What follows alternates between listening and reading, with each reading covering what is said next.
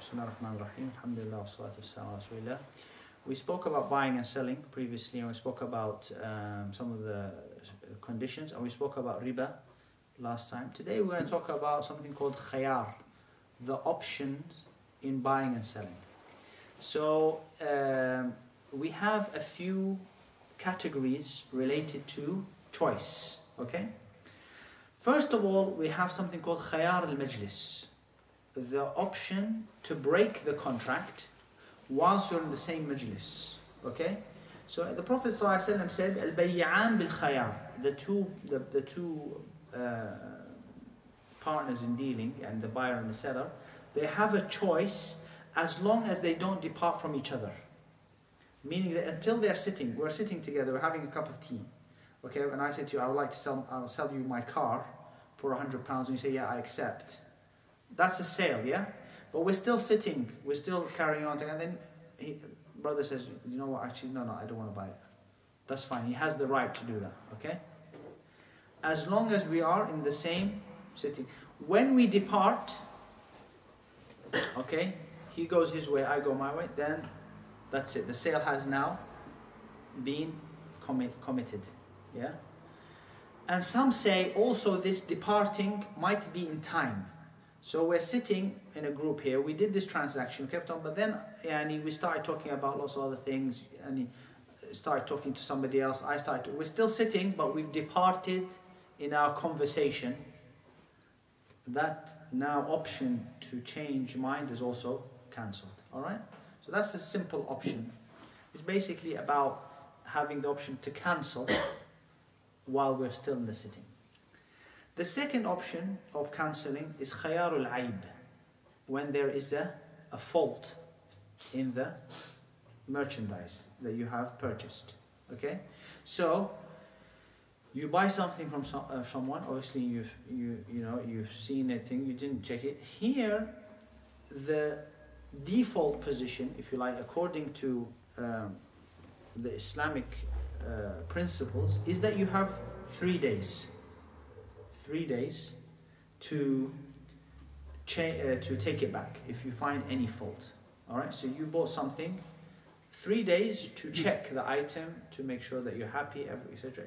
Within 3 days, if you find any fault, whether it's stipulated in the contract, you agree or whatever, it doesn't matter. You find a fault within 3 days, you can take it back and say, look, you sold me this, it's a dud. Yeah, I'd like my.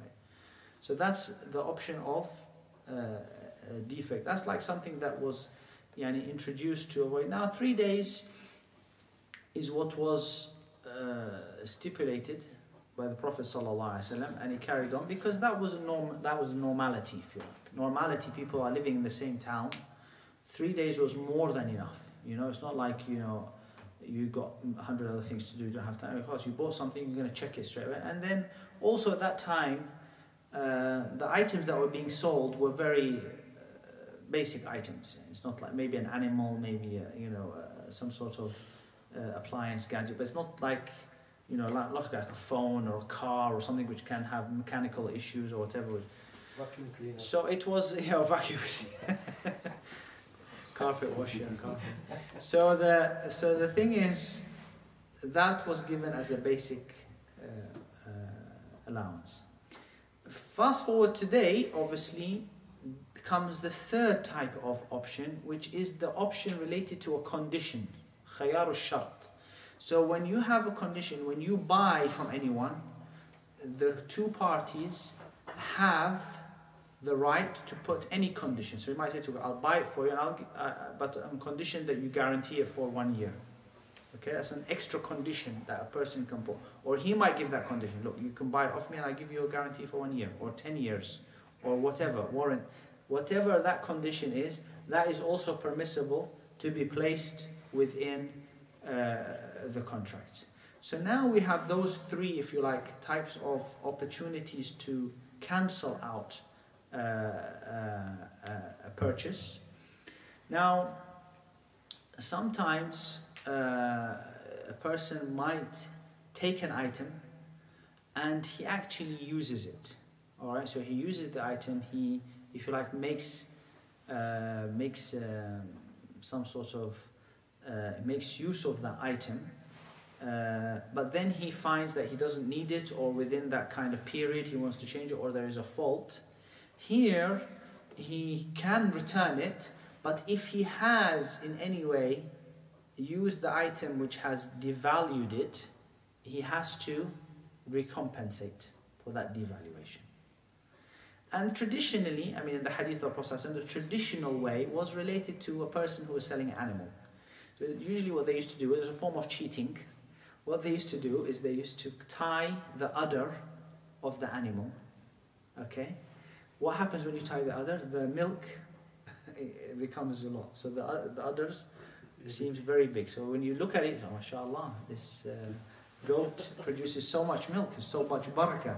So you buy it, then you take it home, you milk it, and then obviously you got all the milk, and then 1, 2, 3 days, no milk is coming back. Yani khalas, there's nothing else.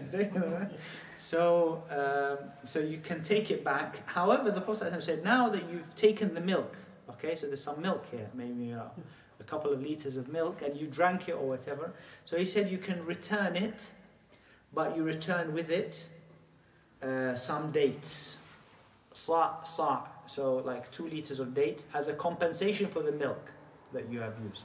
So here, this we can measure on any other principle, that if you've taken an item and you want to return it, but you've devalued it in some way, you've used it for a certain reason or whatever, and it's being used, okay, then you have to compensate in a certain way for that usage.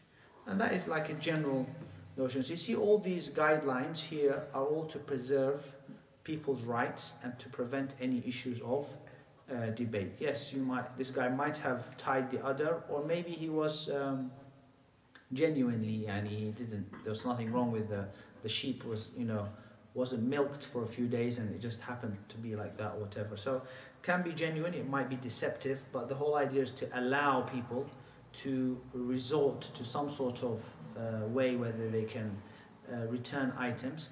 This all shows us that, it's basically saying that the purchase and the sale is not final, because by default people will buy things and they'll find some issues with the item, so that then they can take it back. So we have khiyar al-majlis, while you're sitting in the same majlis you can change your mind.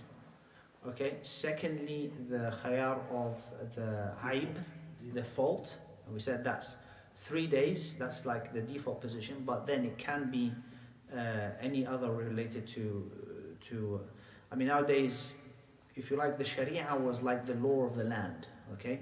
But now if you have the law of the land, which says that you have up to 30 days to return it, khalas, that's going to be applicable. It's going to be, you can't say, no, I will only accept 3 days because that's the Sharia perspective. I'm not going to... No, khalas, the law of the land is 30 days, okay? And so on. And the last one is the khayar of the shart, which is the condition that you might place between yourselves and you agree on that. Okay? Any questions on that? I just think it's beautiful that this return policy that was invented so long ago. Yeah. Still being used. Yeah, that's true. That's true. The return policy, yeah.